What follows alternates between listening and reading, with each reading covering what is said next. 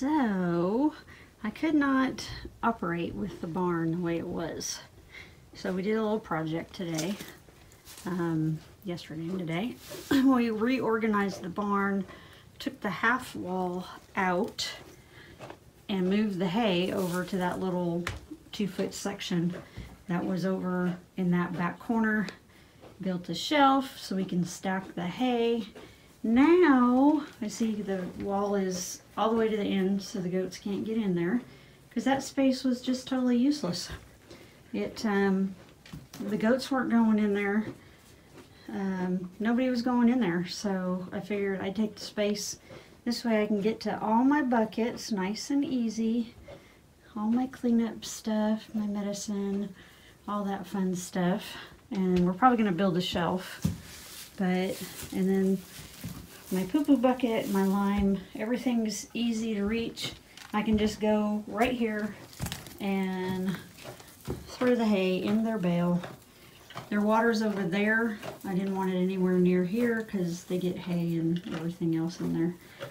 So they're tired. They were running around all day, so they may go to bed early. It's not dark yet, but Sunny's still chomping away on some dropped hay. So they're all ready. We got plenty of room in here, so hopefully that will be organized much better.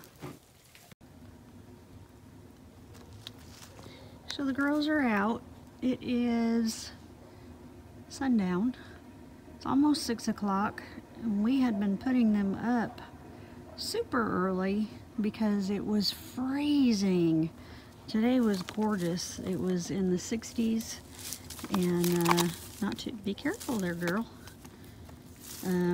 So I fed them and letting them play out here for a little bit, trying to get them up before our dinner time, which should be here pretty soon.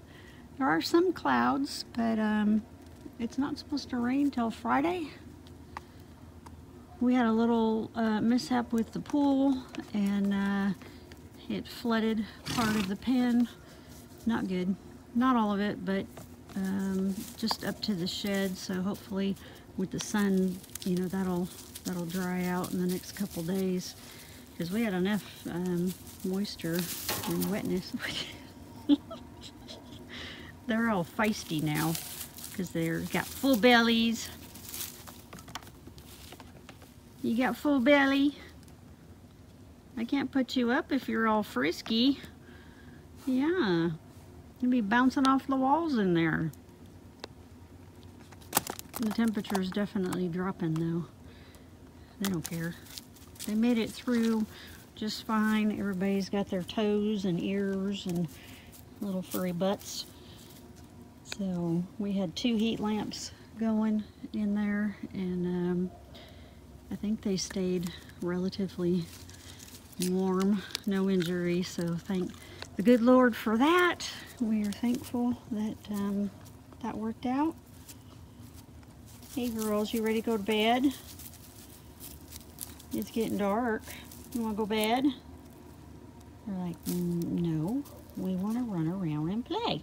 Hey, don't be looking for escape routes over there. No, no. Don't get any ideas. I'm on the outside of the pen. I'm going to go around. We are adding the gate over here so I can just walk straight through to the back of the barn, which will be nice. We took it out over there.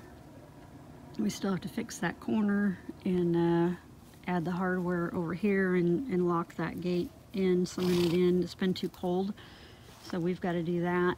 And then I can just walk straight from the house through this gate and back to the back side of the barn, where I can get in without them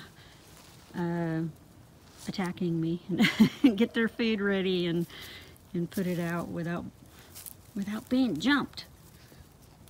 All right, girls, it's getting cool out here. Let's go to bed.